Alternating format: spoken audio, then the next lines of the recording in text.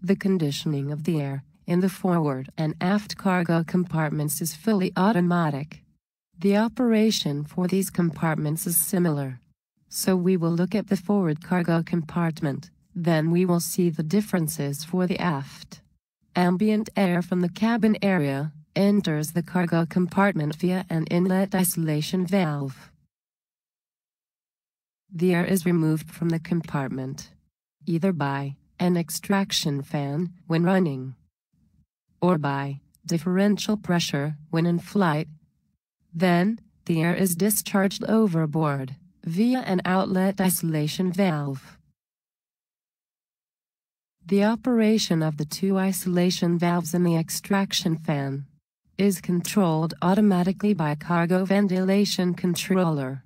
Note, the extraction fan will be running if on ground or if the differential pressure is less than 1 psi.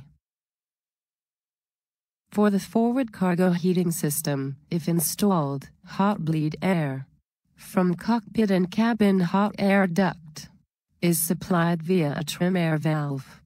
The operation of the cargo trim air system is very similar to the trim air system of the air conditioning system. The forward cargo heating controller controls the related trim air valve and monitors the related duct inlet and zone temperatures.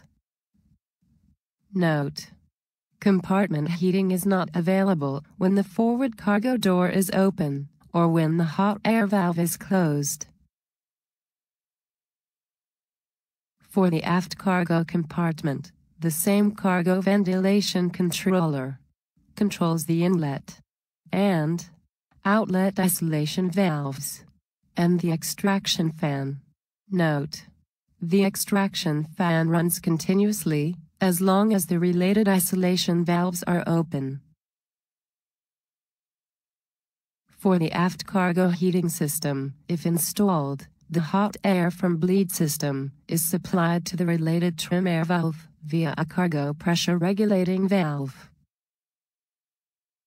The aft cargo heating controller controls the related trim air valve and monitors the related duct inlet and zone temperatures. Note: compartment heating is not available when the aft cargo door is open or when the cargo pressure regulating valve is closed. Let's see how information on the cargo conditioning system is presented to the pilots. Let's look at the ECAM-COND page. On the ECAM-COND page, the indications related to each cargo compartment are the inlet and outlet isolation valves, the trim air valve, the duct inlet temperature, the zone temperature, and the hot air valve for cockpit, cabin, and forward cargo trim air supply. The aft cargo pressure regulating valve. Notice that there are no indications for the extraction fans. On the overhead panel, there is a cargo heat panel, which contains the controls related to cargo heating if installed, and cargo ventilation. For each cargo compartment, there is an isolation valve push-button switch. These push-button switches normally remain in their lights-out auto position.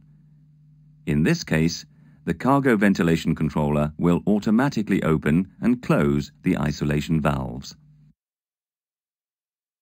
The temperature selectors send demand signals to the related cargo heating controllers.